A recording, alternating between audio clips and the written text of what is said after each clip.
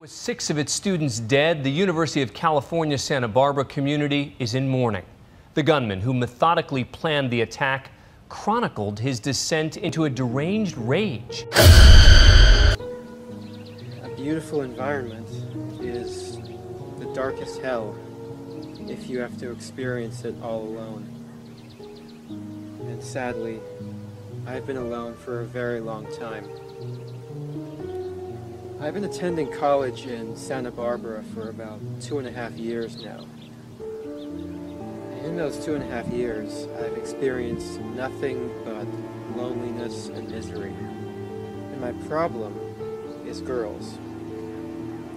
There are so many beautiful girls here, but none of them give me a chance. At least 6 people were shot and killed late Friday night in a student neighborhood near the University of California, Santa Barbara. Law enforcement sources have confirmed to CBS News the gunman was a 22-year-old named Elliot Rodgers.